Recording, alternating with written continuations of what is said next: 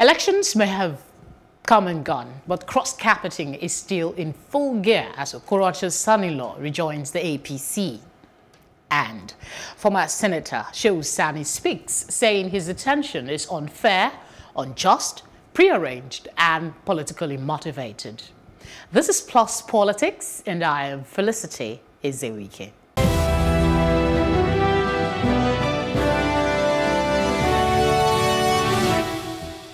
Uche Nwosu left the APC in 2019.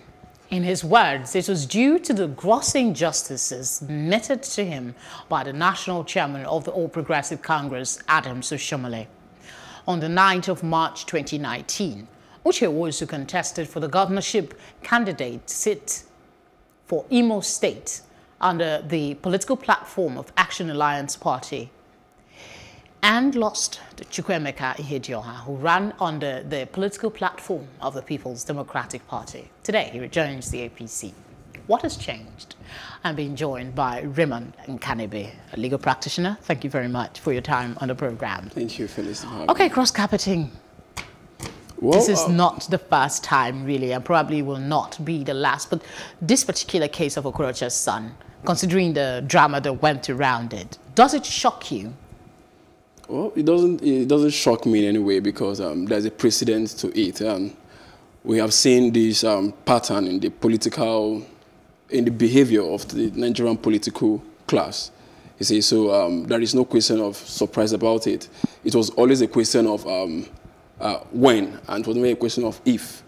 We already knew that depending when he weighs his chances of emerging governor under the platform he contested after what happened with his the party APC, which has now returned to, it was clear that the party was not going to take him anywhere to realize his political ambitions of actually being the governor of that state, talking about the Action Alliance. And if you recall why his petition was at the tribunal, there were insinuations that the Action Alliance, under which he ran for the governorship, went into a political, perhaps compromise with the People's Democratic Party and its candidate.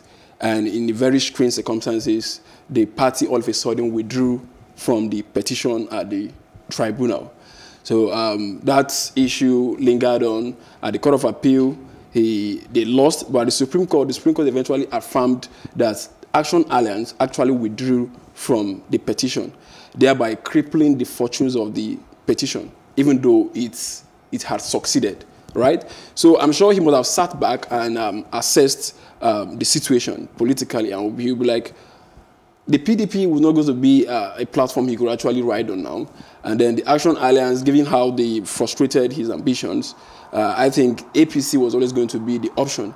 And I think since the political season is now fully over, and he would, I think it would be a better calculation for him to go back to the APC and then see how he juggle the next couple of years before the 2023 election to see if he can actually actualize that ambition, which informed this movement.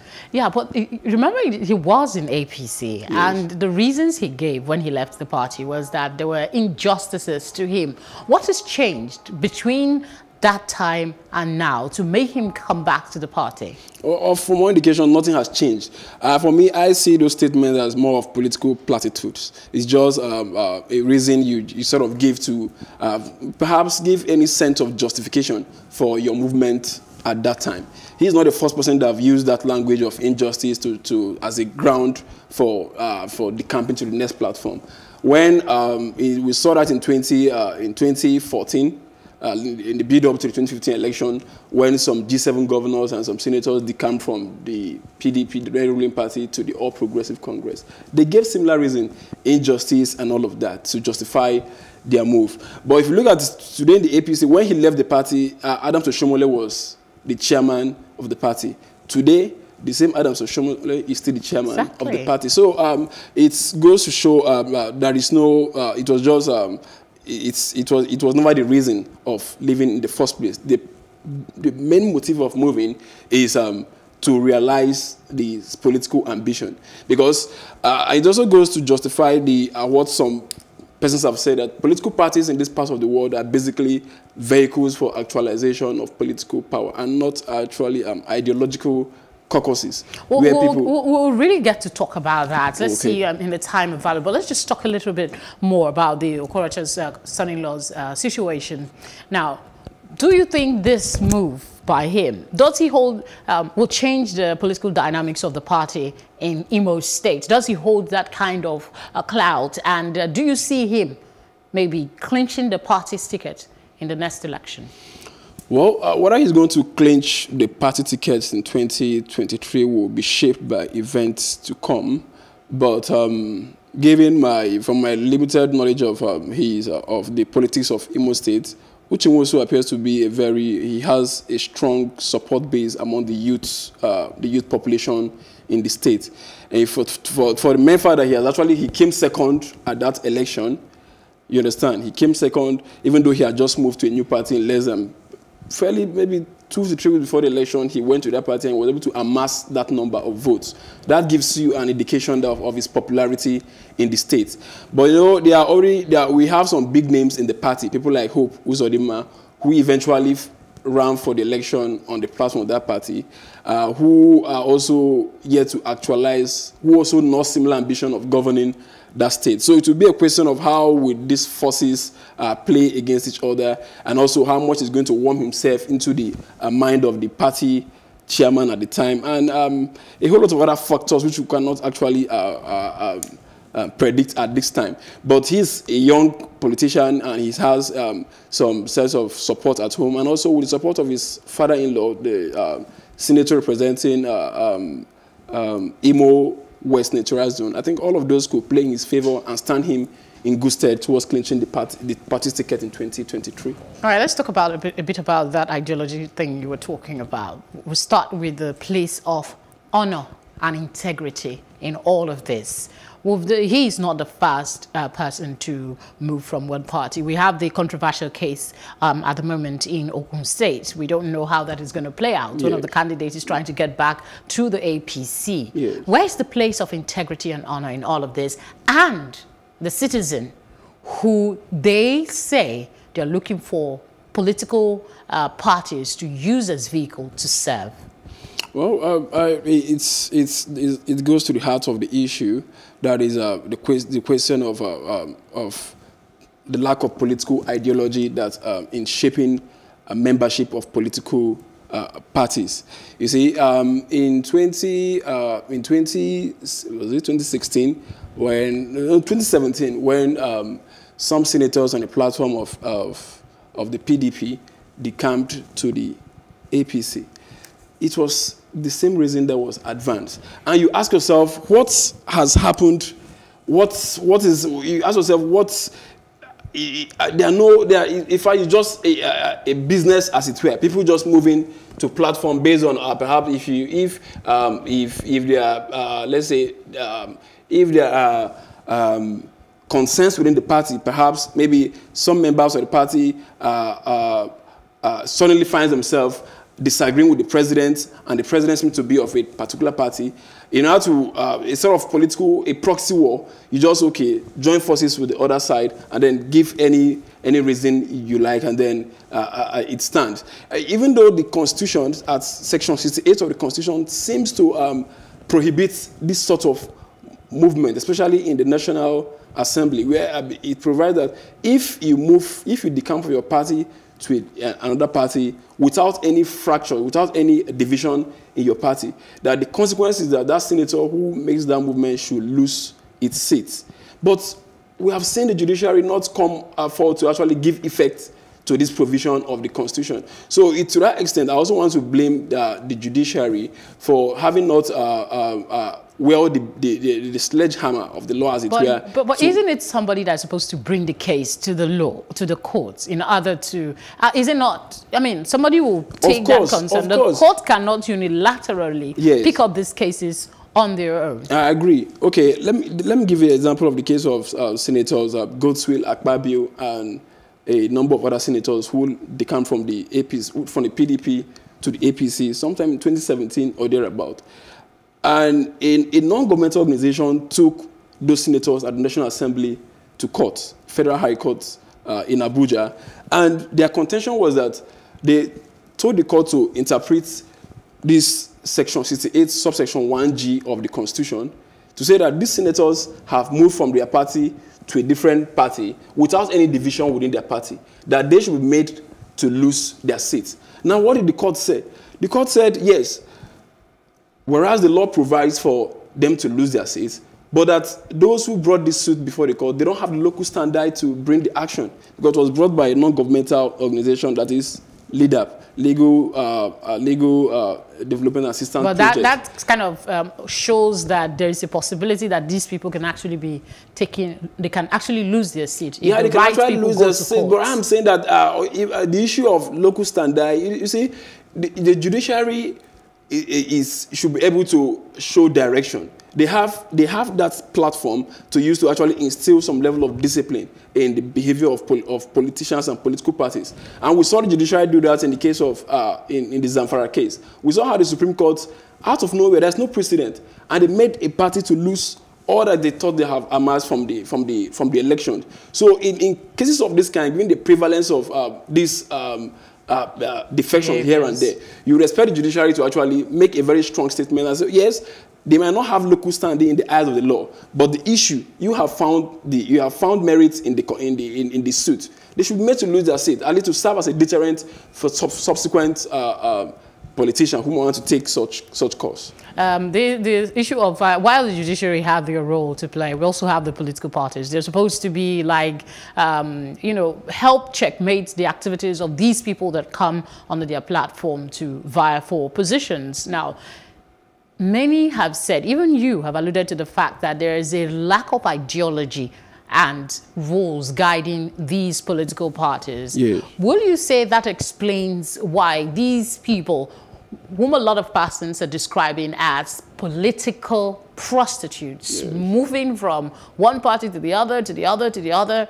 as their interest changes, is largely to blame for that? Yes, I agree. You see, politics is generally a game of numbers. And for political parties, they believe at any point, one additional person into the party increases the chances or the fortunes of the party at the next election. So they will not be bothered with asking questions of, oh, why are you coming back?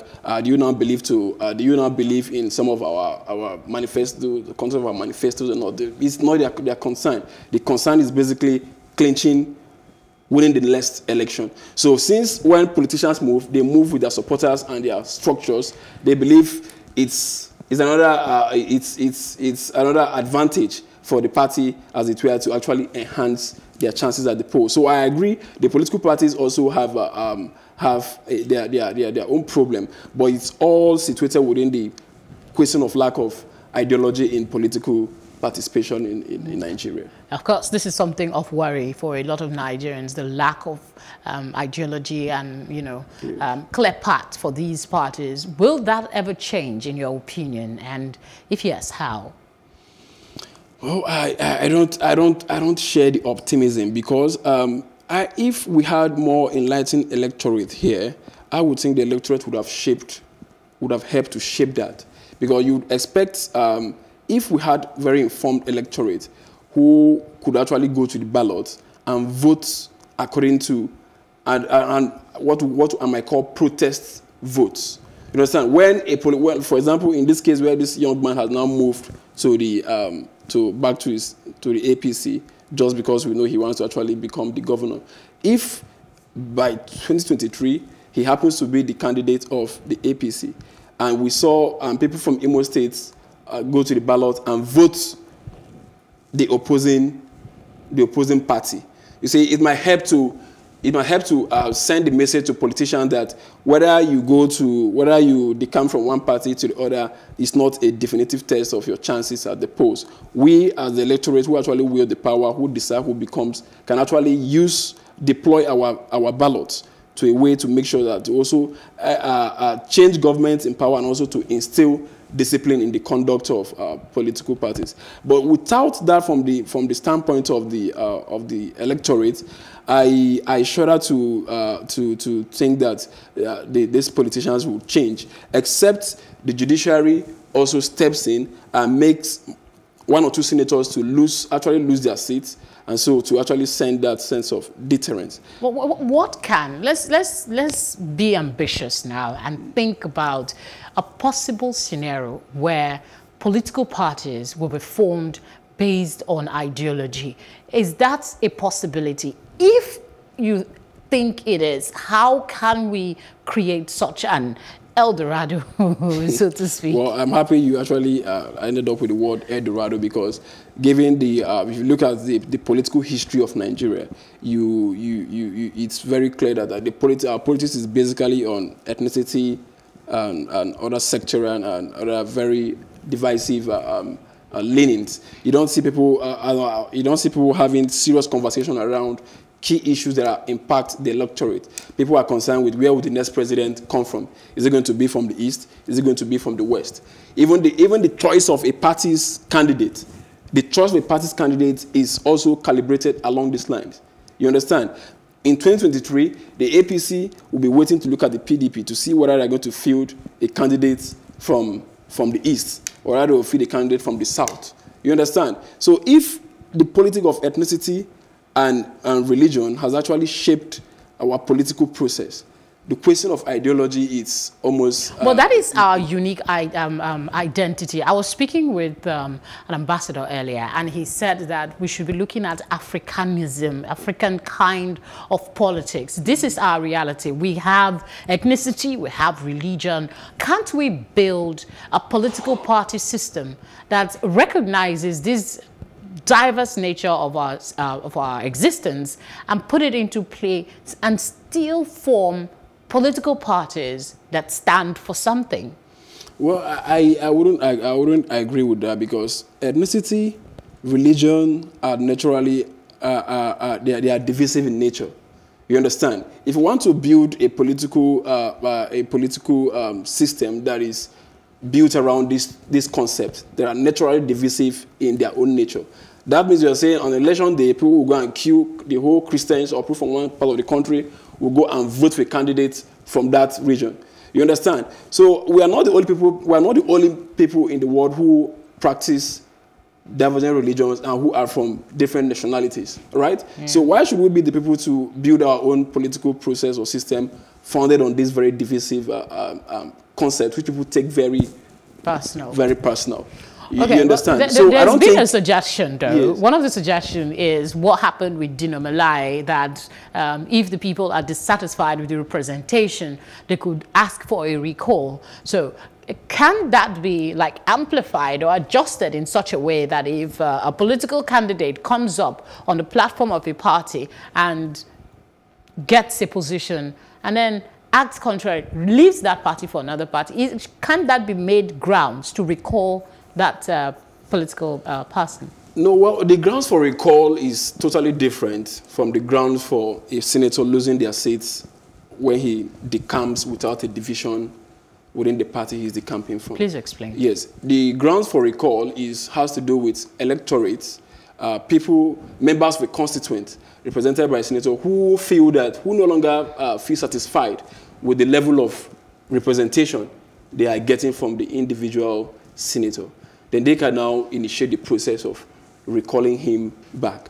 It is not shaped by whether he has decamped from one party to the other. Yeah, but can that be tweaked to apply to political parties? If you get into a political party, you get a position and you move, like the case of Okorocha's son-in-law, and you're not allowed back because, I mean, you left in your... Well, even the issue of losing your seat when you decamp to a different party does not even apply to members of the executive. Unfortunately, it applies only to members of the National Assembly and also members of the House of Assembly. It does not apply to members of the executive. So for them, they could keep moving and moving and moving without any consequences constitutionally. Okay. On a final note, pundits have said that we as a people are the architects of our own woes. We should stop complaining because we celebrate these politicians who move from one place to the other. And ahead of the political cycle we're going to get into in 2023, what can Nigerians rather do to pressure these political parties to try and create models that actually work for the people? Well, I agree that we are architects of our own misfortune. Of course, one man said that nations beget the kind of leaders they deserve based on how they carry on themselves, right? Talking about what the masses can actually do to bring about this change. You see, the democratic process we run here has the masses have limited role to play in the process by which candidates emerge, right? We have political parties conduct primary election, and most of them, they rarely conduct the direct primaries. They mostly conduct the indirect primaries, whereby members of the masses, as it were, do not play a role. You just delegates within the party. And when you talk about delegates, you mean persons who have been, you understand, they have understanding with the top candidate. So these candidates will eventually emerge as candidates without the electorate playing any dominant role. Then when they become candidates, it's 50% or even 60% of the job is almost done. And when, given the way we react to big parties here, if you eventually become a candidate of a particular party, it's as good as you actually won the election. So that short circuits the hands of the electorate in actually bringing about this much change. All right, I guess we'll have to leave it there for today. Thank you very much for your thoughts so far. We'll go on a short break, and when we return, we'll be talking about Shehu Sani and his arrest. Stay with us.